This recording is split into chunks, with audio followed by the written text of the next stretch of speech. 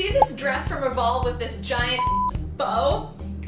I'm gonna recreate it. Because my name is Meredith, I taught myself how to sew so I can do this sort of thing. Something is not right here. Do I have a pre-existing pattern of this dress that I can use? No. Have I ever made a bow before? No. Did I buy pink fabric so my dress would be an exact replica? No. Does the cut of this dress seem like risky business? Yeah. I think we should just get started. I've been waiting for a really long time to open this fabric. Since Barbie pink is so last summer, I went with my favorite color, which is purple. The fabric I bought is taffeta, which I've never worked with before. Okay, next project I do is not gonna have 5 yards of fabric because this is so hard to manage. I just looked at my receipt that I got with the fabric and I bought 7 yards. 7 yards of this purple taffeta fabric. Why did I buy so much freaking fabric? I won't run out, that's for sure. We need more bow. Well, thank goodness I bought 7.5 yards of fabric just for this occasion. Because the bow is the star of this show, I'm gonna start with that. Okay, I'm trying to decide how long and how wide to make the bow, and I'm kind of at a loss. And like, it all kind of comes down to this. This is it. Oof. That's not gonna work.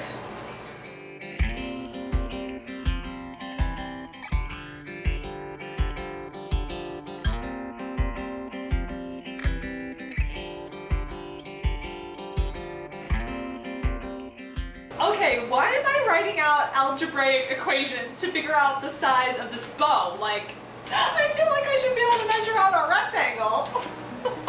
I've got 3 different pattern pieces to make this bow. The first is this large rectangle, which is 40 by 22. The second is the dangly part of the bow. I kind of wanted it to go from out to in. I feel like that's kind of what the Revolve dress looks like. So I made this as long as the 1.5 would allow, 6.75 inches, 3.5 inches at the most smallest part, and then the last piece is what's gonna hold both pieces together, and this is 10 by 6 inches.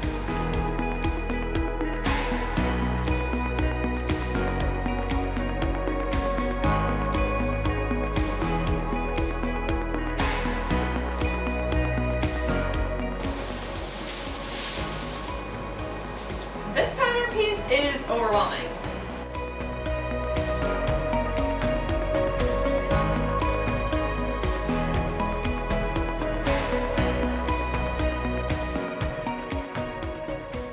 To make the bow, I'm gonna take the large rectangle and fold it hot dog style and then sew the ends together across the longest part.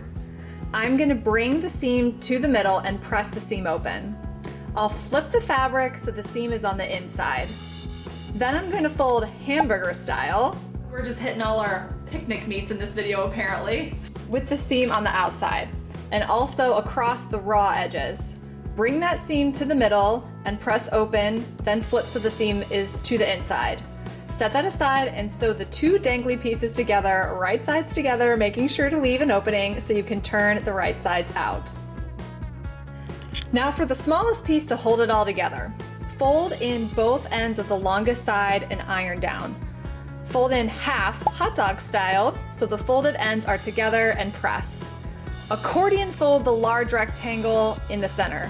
Use a needle and thread to wrap around and hold in place, and then secure the thread so that it all stays in place. And as my dad would say, now we're cooking with gas because this is starting to look like an actual bow. Now figure out the center part of the dangly part and attach to the bottom of the bow with a needle and thread. And yes, this really is as awkward as it looks. Now take the smallest piece and wrap around both pieces. Mine was way too long, so I cut some of it off. Hand sew the ends together. This does not need to look pretty because no one is gonna see it. And now let's move on to the second most exciting thing about this dress, the actual dress. Although I think this bow looks quite cute as a top, but I'm gonna have to leave that as another video for another day. Another video for another day. Because I'm an amateur and don't know how to create a pattern from scratch, I took the most liked pattern I could find, which was Vogue V9252. I used the bodice pieces only, folded them into shapes I thought they should be in, and extended them so it would be a full dress. We're very scientific over here. Then I cut them out of some testing fabric, went to sew the pieces together, and already you can see that my bottom is not lining up, so that's great. Yeah, that looks ratchet. And it keeps getting worse. The more part of the skirt I make, the more issues I run into with ends not matching up. Something is not right here. Something is not right here. Alright, I'm just gonna work with this in the mirror. Okay, instantly better when I brought it up. Instantly better. That's number one. Number two, I'm just a little tight around the bum. Crap.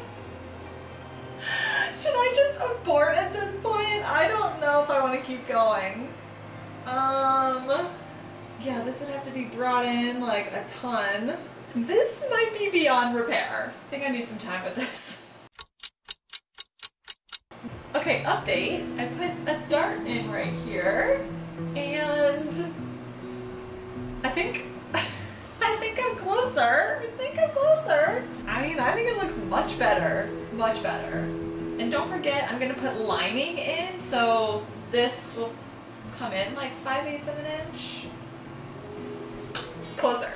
I dismantled this test dress back to the individual pieces, retraced them to include the adjustments I made, then recut those pattern pieces out of test fabric and made a brand new test dress. I'm gonna go try on the second draft of this dress, and I feel like we're at the point where we're like, so, did it work? Do you like my pun there? I'm pretty happy with this. Kind of fits like a glove in here. I'll do a full twirl. So the question is now, am I ready to cut out of the main fabric? Am I ready to cut out of the main fabric? I think I'm ready to cut out of the main fabric. We're ready. So I get the straps out to start making a pattern for the straps, and I just got off the phone with my mom and I showed her the dress, the Revolve dress, and she was like, you know, I always wondered how people sat down with straps like that and a dress like that, and I was like, oh yeah, you bring up a good point.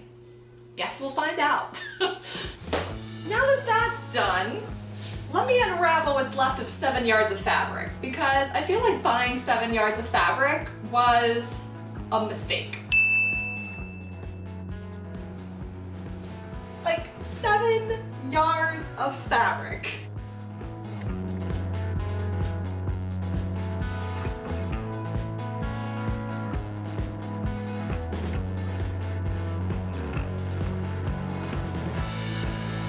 My goodness, why did no one warn me how hard it is to put pins in taffeta? It's like trying to put nails through a tarp or something. Good Lord.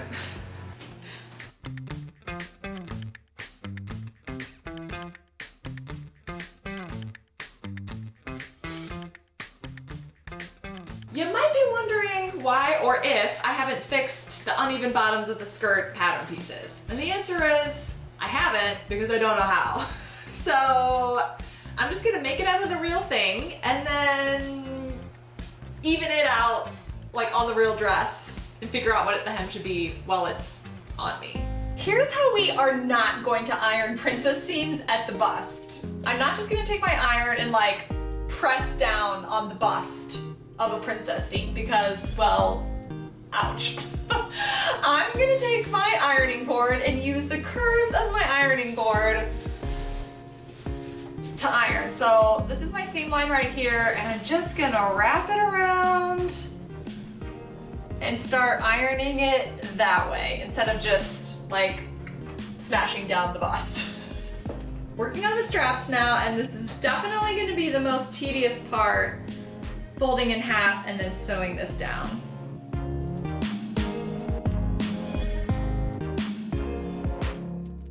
I do have a lining for this dress because I'm a classy lady. The lining's not gonna go all the way down, it's just gonna be the bodice part.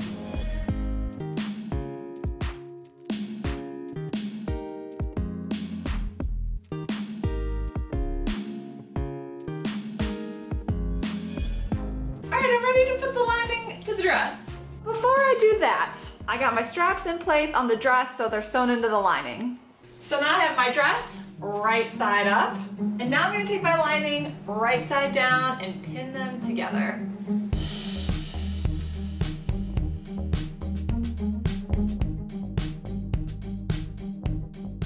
I'm getting ready to flip the lining and notice that the lining and the taffeta is definitely not the same color and it's not matching up. It's just not the same shade of purple. But we're gonna flip anyway and it just is what it is. It just is what it is. And you know what? It still looks good from the inside.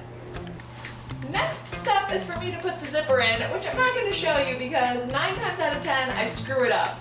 But zipper in, hem, get these straps down, let's go. Fast forward, zipper's in, hem is hemmed, straps are sewn in.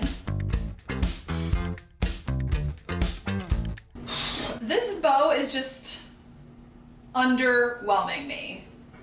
Is it underwhelming you? It's not enough oomph. We need more oomph. Oomph. We need more bow. More bow. We need more bow.